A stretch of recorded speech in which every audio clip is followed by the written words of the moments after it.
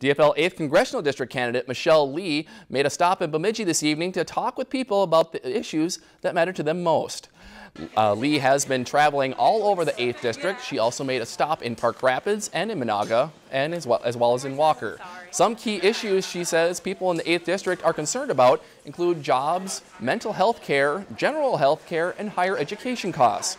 Lee says she has been a big listener and wants to work directly with the people on the solutions.